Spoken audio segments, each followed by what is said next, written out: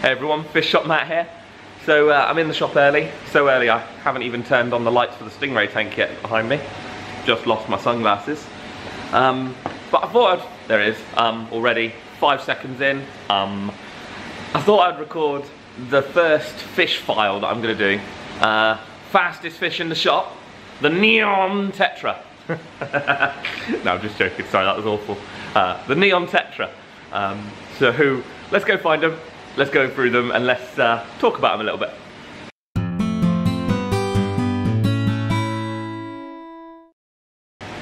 So we normally have a few tanks of Neon Tetras in the shop at any one time.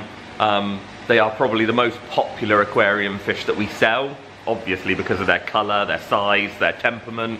They're just an all-round great fish. So if I flip around the camera. So Neon Tetras, they inhabit clear water and black water streams from the Amazon. Now, they're mostly found in Peru, Brazil and Colombia. They inhabit this little area where all three countries meet, and they inhabit a little area around there. Now, the reason for their such bright, vivid colours is so that they can see each other. In that dark tea-stained water, you know, the Amazon doesn't have 100 FX6s and a big block of carbon to keep their water clear. So the water is really murky and that blue sort of shine shows through, and then they can find each other. It is also for predator evasion. You know, they will use it to yeah, sort of disguise, well not disguise, that's the wrong word, but confuse predators. You know, if you try and catch a group of these guys, it'd be like trying to catch a load of disco lights, you know, hundreds and hundreds of moving disco lights. Do you imagine trying to catch that? Impossible. So in the wild, Neon Tetras can inhabit pHs as low as 4 and temperatures as low as 18. Now I really wouldn't recommend that. Obviously in an aquarium, trying to run those parameters and trying to run those, you're probably going to end up with a problem unless you're really sort of keeping on top of everything. So generally in the aquarium, you want to aim for a slightly acidic, you know, to neutral pH, anywhere from, you know, 6 to 7 really. 6 is a bit on the low side. And temperature ranges, you want to be aiming anywhere sort of 23 to 26 degrees, keeping it in that nice broad range that you can keep other fish with them and keep everyone happy in the aquarium. Now neons are only getting to 4 centimetres, they're not a massive fish, so really getting a good sized group of them is key. They're not going to be sort of the most confident fish if you only keep them in 2s and 3s, so really I'd say minimum 6, but maximum, well, whatever you can fit into your aquarium. The bigger the number, the better, because you'll find that they'll just be more confident and yeah, more outgoing in themselves. You know, they're going to act like they do in the wild. Now with their aquarium setup, if you can give them hiding spaces such as like aquatic plants, hardscape like wood and rocks, and then yeah, maybe some leaf litter. If you're going for that black water aquarium, a little bit of leaf litter on the bottom would be perfect for them to dart in and out of. Now with neons and feeding, you're going to want to give them a varied diet. Flake, granular, frozen, and just alternate it. Every day, do something different.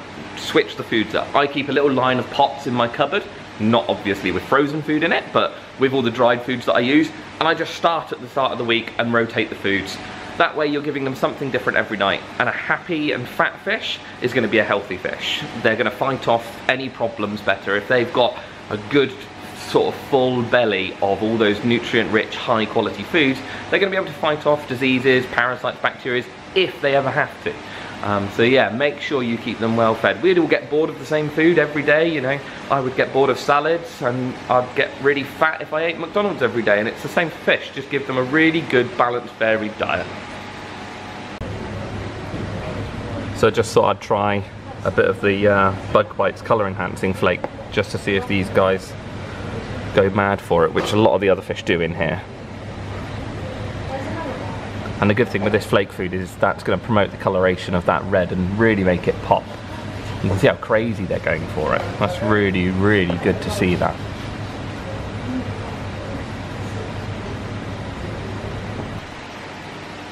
Breeding. Now, neons are tricky. Like most characins, if not all characins, but like most characins, they're egg scatterers. So what they're going to do is their male and female are going to get together in your aquarium.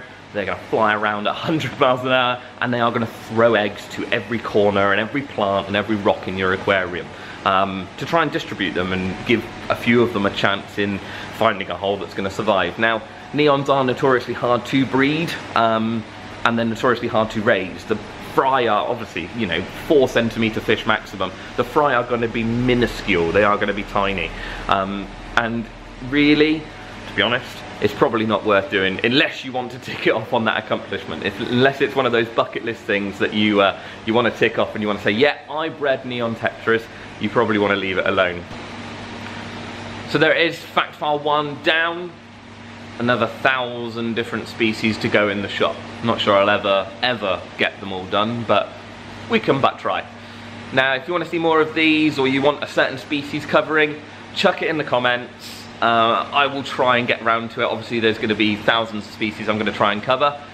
I wanted to try and cover some of the more common ones first because just gets them out of the way, and I feel like in 3 weeks time, if I'm still doing this, you'll probably be bored of the common species by then. So then we can move on to something a little bit more interesting every now and again.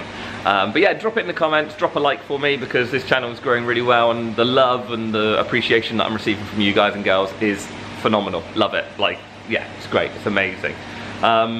You know, on that note, that's it. Signed off with so there you go. Let's try a different one today. Live long and prosper.